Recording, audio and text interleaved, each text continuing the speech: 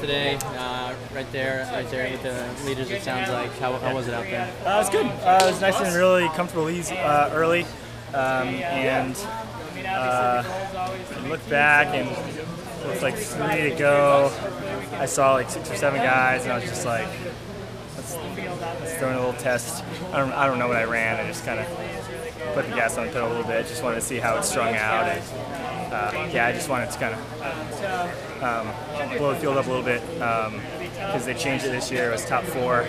Kind of looked at my heat, thought there were 5 guys who were pretty similar, and I just didn't want to be in a sprint mode for 4th, even though, I mean, I'm sure it was time. So I just wanted to, I always like to shut it down the last 100 if I can and just relax. Where are you feeling right now to be able to have the ability to throw on the surge in a race like this with confidence? How are you feeling? Good. Things have turned around a little bit for me since figured some stuff out I had going on, and since Portland Track Festival ran my second fastest 15 ever, so that kind of got me right back to where I think I should be. What was going on? That you figure out? Had some health problems earlier this year.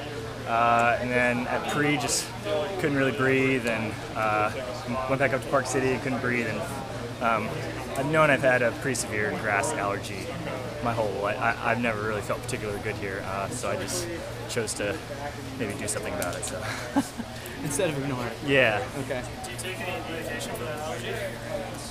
Not that it's anyone's business if it's medical, but yeah, I take Allegra twice a day. I got on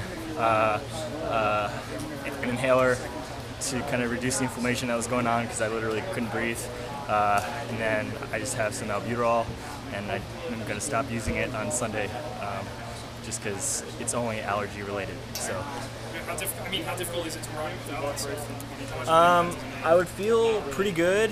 Like usually when I race pre here, or even like USA's in 2011, usually like around lap 4 or 5, I can't breathe. And I went up to Park City at altitude, and they had pretty high grass pollen counts, and I was just bombing out of workouts. And within 2 to 3 days of the treatment, I was feeling normal again. So. Yeah, it's just temporary, and because it's obviously a pain to use. So. Obviously, with all that's going on, I mean, is it weird to approach that allergy issue now and think about, all right, how do I handle this the correct way? Yeah, I've tried to kind of formulate out an answer, especially since the last 2 weeks. I just felt super like guilty about it. I don't know why. It just seems to be a stigma, but I mean, there are people that need it. I hope no one thinks that I'm trying to gain any advantage, and yeah, I mean. You'd say though that I guess the allegations against Salazar and that whole stuff is really alleged. That kind of changed your view of your own condition? No. I had always just tried to stray away just out of just pride. Mostly, I'd kind of like made fun of kids in college and stuff, like, oh, you're using your inhaler, you can't even breathe, without ever having really experienced it. And it's not like I'm having an incredible year, so I mean, it's not. I don't know. Yeah.